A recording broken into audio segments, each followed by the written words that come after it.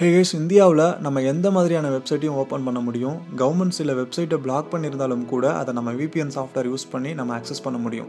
But சில நாடுகளில் இது பொருந்தாது. அந்த நாட்டோட கவர்மெண்ட் என்னென்ன வெப்சைட்லாம் மக்கள் ஆக்சஸ் பண்ணணும்னு நினைக்கிறாங்களோ அதை மட்டும்தான் ஓப்பன் பண்ண முடியும். ஈவன் விபிஎன் யூஸ் பண்ணால் கூட அதை ஓப்பன் பண்ண முடியாது. எக்ஸாம்பிள் சொல்லணும் அப்படின்னா China, Iran, Saudi Arabia, Russia போன்ற நாடுகளில் இது மாதிரியான content moderation, content filter apply ஆகுது. ஒரு படி மேலே போயிட்டு ரஷ்யா இப்போ என்ன பண்ண போகிறாங்க அப்படின்னா, இப்போ இன்டர்நெட் சொன்னாலே உலகம் முழுவதும் கனெக்ட் ஆகிருக்கு, இன்டர்லிங்க் ஆகிருக்கு. பட் ரஷ்யா இப்போது அந்த நாட்டுக்கான ஒரு தனி இன்டர்நெட் உருவாக்கியிருக்காங்க. இப்போ ஒரு எமர்ஜென்சி சுச்சுவேஷன் உருவாகுது அப்படின்னா மற்ற நாடுகள்கிட்ட இருக்கக்கூடிய அந்த தொடர்பை ரஷ்யாவில் துண்டிச்சிட முடியும். பட் மக்கள் எந்த ஒரு பாதிப்பும் ஃபீல் பண்ண மாட்டாங்க. அவங்க எப்பொழுதும் யூஸ் பண்ணுற மாதிரி அந்த இன்டர்நெட் சேவையை யூஸ் பண்ண முடியும். பட் அந்த இன்டர்நெட் மற்ற நாடுகளோட கனெக்டில் இருக்காது. அதாவது மற்ற உலக நாடுகளோட கனெக்டில் இருக்காது. ரஷ்யா நாட்டுக்கான ஒரு தனி இன்டர்நெட். அதாவது நம்ம கார்ப்பரேட் கம்பெனிலாம் பார்த்தோம் அப்படின்னா ஒரு சிஸ்டம் இன்னொரு சிஸ்டத்தில் கனெக்ட் ஆகிருக்கும். அந்த ஆஃபீஸ் முழுவதுமே ஒரு இன்ட்ராநெட் அப்படின்னு சொல்லுவாங்க. அது எல்லா சிஸ்டமும் ஒன்றா கனெக்ட் ஆகிருக்கும். அதை இன்ட்ராநெட் அப்படின்னு சொல்லுவாங்க. அது மாதிரி இந்த ரஷ்யா நாடு முழுவதும் அந்த ஒரு இன்ட்ராநெட் இந்த சேவையில் கனெக்ட் ஆகிருக்கு. ஸோ அங்கே இருக்கக்கூடிய ஐஎஸ்பிஸ், இன்டர்நெட் சர்வீஸ் ப்ரொவைடர்ஸ் மற்றும் டெலிகம்யூனிகேஷன் கம்பெனிஸ் எல்லாருமே இந்த கவர்மெண்ட் சொல்கிறபடி இந்த சட்டத்திட்டத்துக்கு உட்பட்டு தான் நடக்க முடியும்.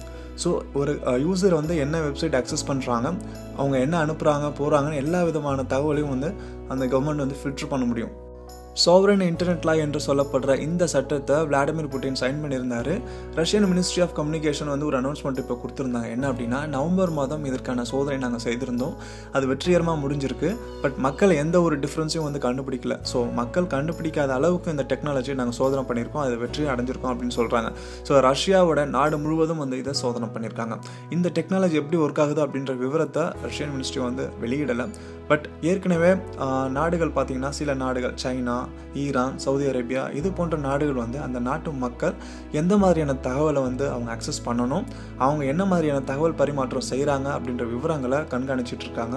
அவங்க ஃபாலோ பண்ணிட்டு இருக்காங்க.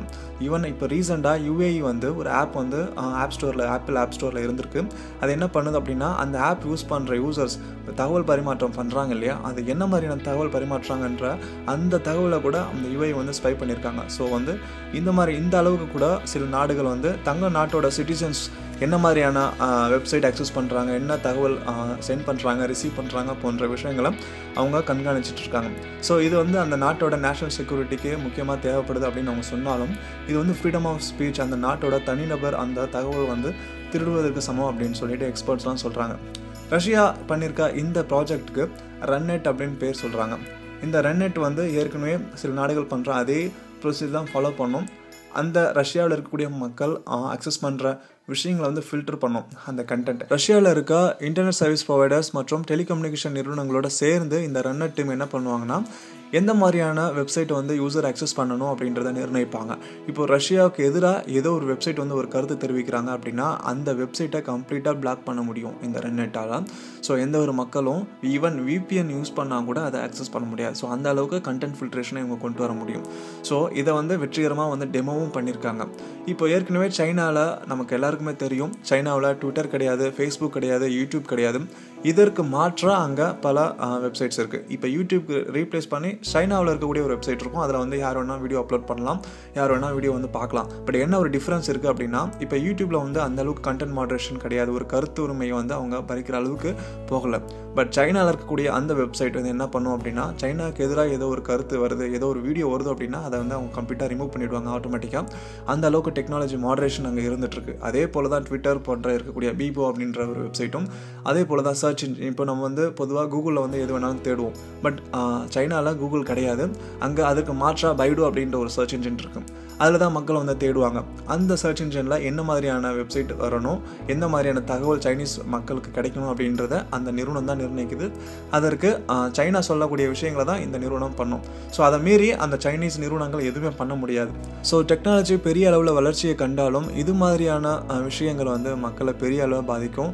அவங்க சுதந்திரமாக ஒரு கருத்தை கருத்தை வந்து ஆன்லைனில் பதிவு பண்ணுறது வந்து தடுக்கப்படும். ஏன் அப்படின்னா தங்களுடைய கருத்தை வந்து ஃபாலோ பண்ணிட்டு இருக்காங்க கவர்மெண்ட் ஏஜென்சிஸ் அப்படின்னு தெரிஞ்சால் யாருமே வந்து சுதந்திரமாக ஒரு கருத்து தெரிவிக்க முடியாது. ஸோ அதற்கு பின் விளைவுகளை சந்திக்க நேரிடும் அப்படின்ற இன்னொரு பயமும் இருக்கும் அவங்களுக்கு. ஸோ இது பற்றி உங்களுடைய கருத்துக்கள் இருந்தால் கமெண்ட்டில் கொடுங்க. இது மாதிரியான சட்டம் ஓரளவுக்கு இந்தியாவில் இன்னும் வரல. மற்ற நாடுகள்கிட்ட மிடில் ஈஸ்ட்டில் இருக்குது, அதே போல் சைனாவில் இருக்குது, ரஷ்யா இது போன்ற நாடுகளில் இருக்குது. பட் இந்தியாவில் அந்த அளவுக்கு வந்து கண்டென்ட் மாடரேஷன், அந்த கண்டென்ட் ஃபில்ட்ரேஷன் வந்து இன்னும் கொண்டு வரல.